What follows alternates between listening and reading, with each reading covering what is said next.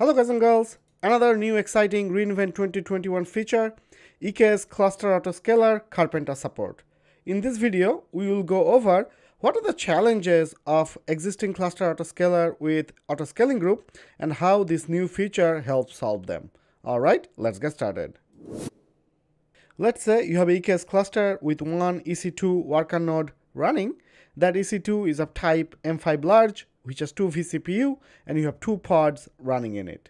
And then you deploy this deployment file, and in this deployment file, each pod is requesting 500 millicore of CPU, and we need 20 replicas of those pods. So at this point, we need 500 millicore multiplied by 20 replicas, which is equal to 10,000 millicore of CPUs. One vCPU is 1000 millicore, so we need 10 total vCPUs. So Kubernetes scheduler will schedule 2 more pods in this running EC2 worker node, and at this point, cluster autoscaler along with traditional autoscaling group will kick in and start provisioning new M5.large nodes. So let's say in another scenario, we have the worker node with 2 pods and 7 more pods to be scheduled. So 2 pods will schedule in this node, and then cluster autoscaler will keep on provisioning pods, and then the last EC2 will have only 1 pod running. So what are some of the challenges with this? Number 1, since cluster autoscaler with autoscaling group is provisioning multiple EC2s, it takes longer to spin up those instances. Number 2, there is resource misutilization.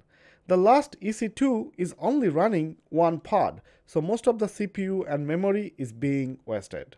Now if we look at the same scenario with Karpenter, so let's say you have one worker node running with 2 pods and 7 pods needs to be scheduled. Instead of spinning up multiple EC2s of the same type, Karpenter will spin up the appropriate EC2 node, let's say C5.2x large, and put all the pods in the same EC2.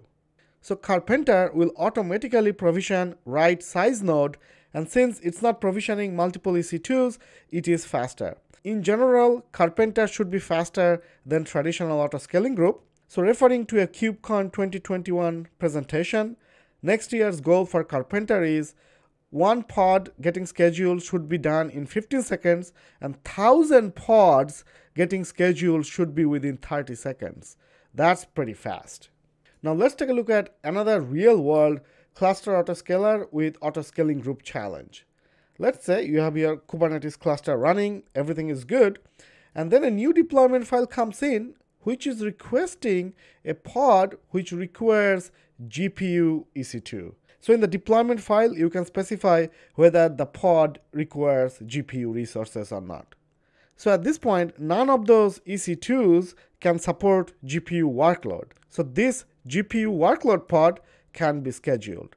So how do you solve this today? So the admin needs to get involved and create different node groups.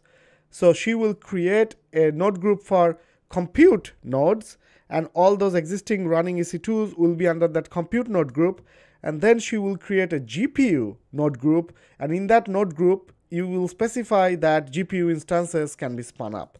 So then a GPU instance will spin up, and then your GPU workload will get scheduled. Now let's take a look at the same scenario, but this time with Karpenter.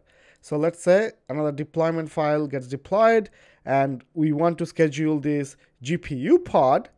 Karpenter will spin up the GPU EC2 accordingly and schedule the pod. So Karpenter provisions appropriate instances based on deployment without the need of creating separate node groups. And note that even in the previous example with traditional autoscaling group, you can mix different instance type in the same node group, but you can only put compatible instance types. The vCPU and memory of the instances in a traditional autoscaling group node group needs to be same.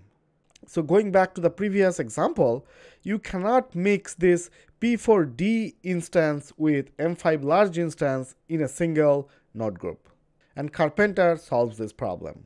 If you want to try this feature out, refer to the AWS release blog.